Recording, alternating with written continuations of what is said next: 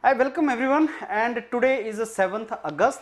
That means today is the last date to fill the form of the post of Examiner Patent and Design. The exam to be conducted by Controller General of Patent, Design and Trademarking. So, they have given today as corrigendum, that means that is on the equivalence of educational qualification. If you read their advertisement, then there is a confusion among students that whether I am eligible for this post or not, can I write this exam or not. So they have given some kind of correction here, and the correction is very straight.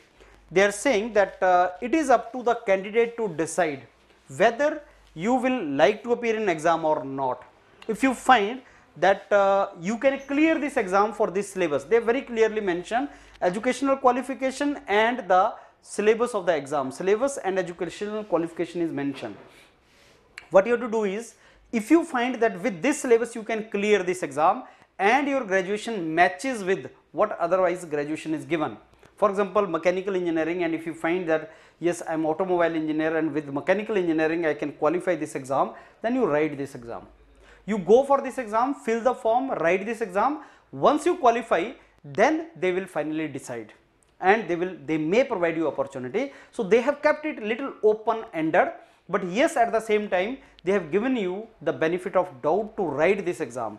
So my advice is, like, if you see the syllabus and if you get the feeling that you can qualify for this exam of Examiner Patent and Design, and if you write the exam you will qualify, then you go for this exam and try to qualify this exam. The moment you qualify this exam, then at the next stage, once you qualify interviews and everything, then they will decide it whether they want to take you on the basis of your qualification background or not. But more chances, like if you have qualified everything, then they will say, okay, if you have qualified it, you deserve to be here, you may get it. So if there is any doubt in this, you can write this exam, you fill the form, today is the last date, go for this particular exam.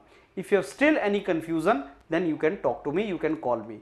But in my opinion, if there is any benefit, if there is any doubt, then benefit of doubt you should take. Go for the exam, write the exam, maybe you get it. So this is how you have to decide. Read this particular thing, they have given that in detail, so you can read what corrigendum they have given, and that is the details are also mentioned on their website. So today is the last date, 7th August.